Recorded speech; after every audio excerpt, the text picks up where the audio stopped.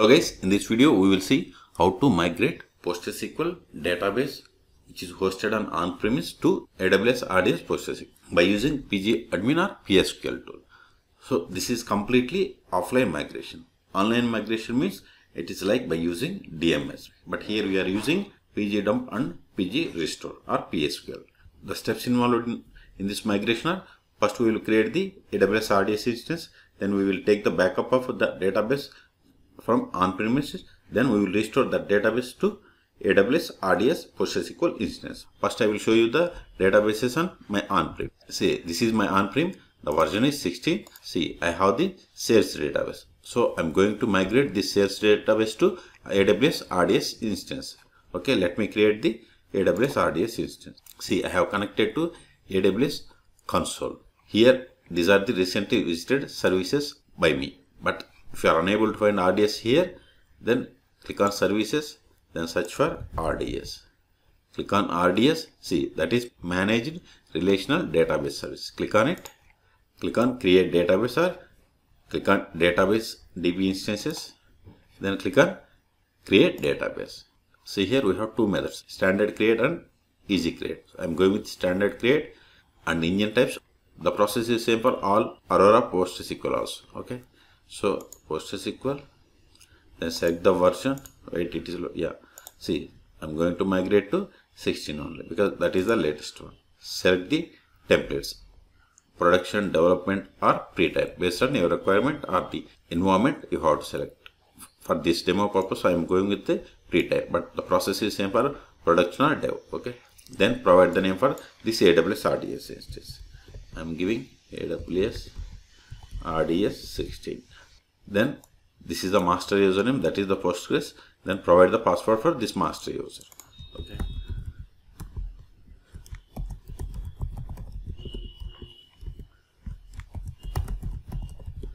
See, the password must satisfy this constraint. Okay.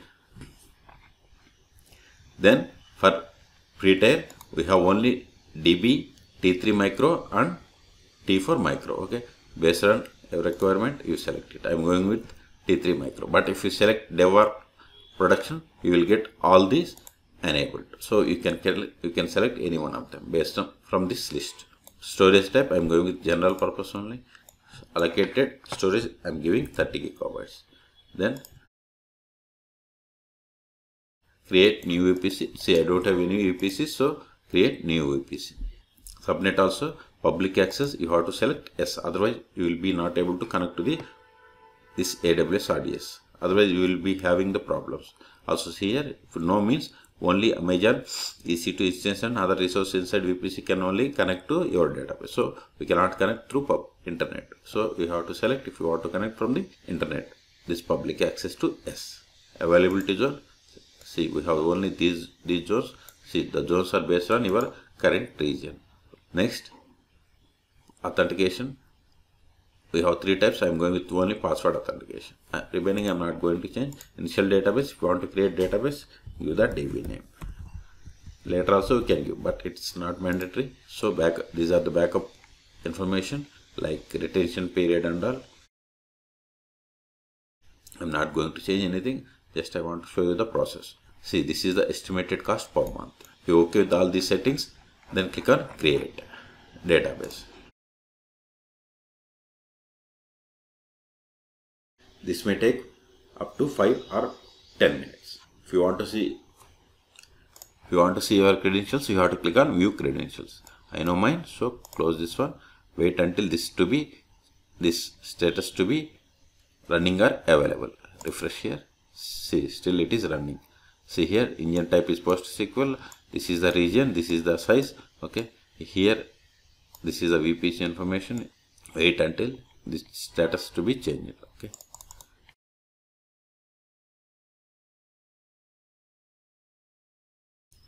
See the message here, successfully created database, and this is the DB identifier. Click on it. But see, still status is configuring enhanced monitoring. But we can connect, endpoint is created, so we can connect to this AWS RDS, copy it, go to pgadmin. If you haven't installed pgadmin, then go to the link provided in the video description and install it. Okay. right click on servers, server name, provide the name AWS RDS 16, provide this host. In the host name we have to give this endpoint. So port is 5432, database also same username also Postgres, provide the password of this master user. Click on save. This will throw error. I will show you the error and solution. Click on save.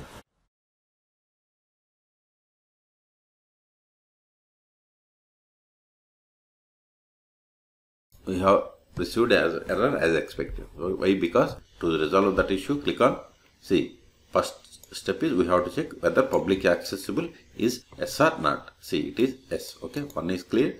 So then go to this VPC security groups, that is security group. Right click and open in new tab. Go to the click on the security group ID. Then click on edit inbound rules. Then click on add rule. Click on PostgreSQL. Then my IP. Then click on save rule. It is success. Go back to pgadmin. Click on save.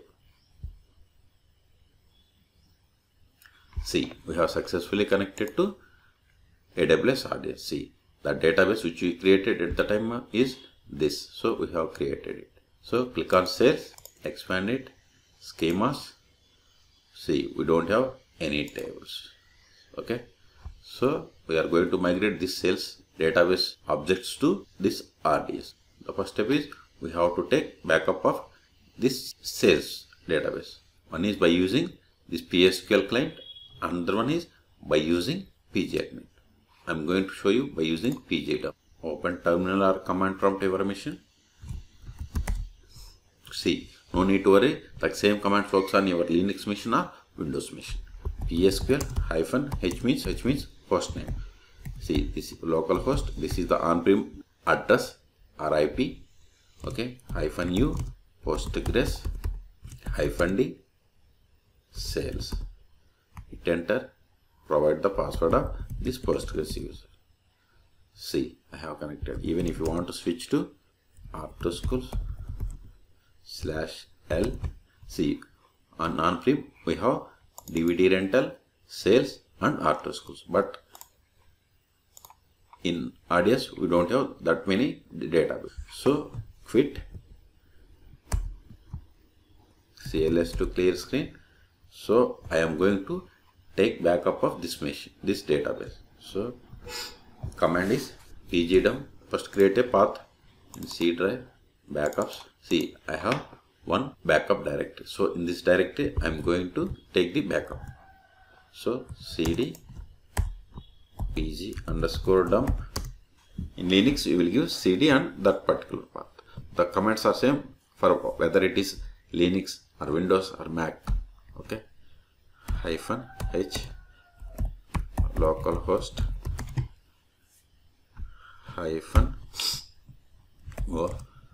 -o-d. Here database name is sales. -u user is Postgres greater than, then give the backup file name. I am giving sales to SQL. See, this is the command, but we can also do this the same. Going to right click on sales, backup. Then here first we have to select the format. So select the plain, then give the file name. So I want to store this in C drive backups, then provide the file name.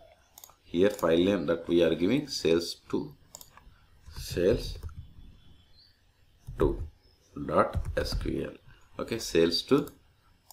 Then click on save. That's all. Here we have the different options like table. If you want to select the particular objects, you can select. If you don't select any one of them, it will select the all. Okay. So click on backup. See, view the process.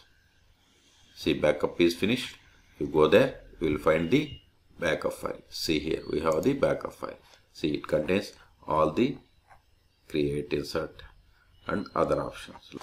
Backup is completed. Now to restore it, again go here, just remove this command sql-h, then give the host name. Host name is copy this endpoint, that paste it, -d, d means database name is sales only, -u, username is Postgres, less than, give the file name is, see, this is the file name, so copy this entire file name, see, less than must be given, otherwise it will go override. Okay, before executing this command, go to this here, sales, schemas, tables, right click, refresh. See, we don't have any tables. Okay, close this one. This is one way. Other way is right click on database, then select restore. In the drop down customer tar, then select the file name, then select sales and click on open.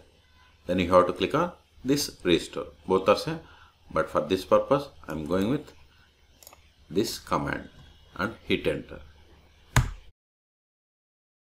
Provide the password of the target one, that is AWS RDS password.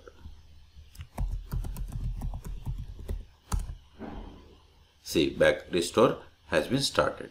See, it is creating table, altering table. Okay, we don't have any permissions. Even if you have, those will be copied to the target. See, the number of rows copied. Okay, so go back to RDS, expand sales. See, now we have the same 6 tables which are there in this on-prem. Expand this one. See, we have same 6 tables. See, the same tables are there.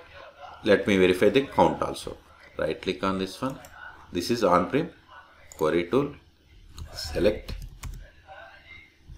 count star, give this RDS one, select it, run. We forgot to give from keyword. Now run it. See, 68,883. Okay, we can query the on-prem also. Right click on database, select query tool, copy the same command, paste it, select it. See, we got the same output. See, we have successfully migrated data from on-prem to AWS RDS PostgreSQL. So it is nothing but from on-premise to cloud. But as I told you at the starting of this video, it is offline migration. If you want to go with online migration, you have to use DMS, that is database migration service, which is there in AWS. Okay, I'm going to make that video also soon. For more PostgreSQL server videos, please subscribe my channel. Thank you.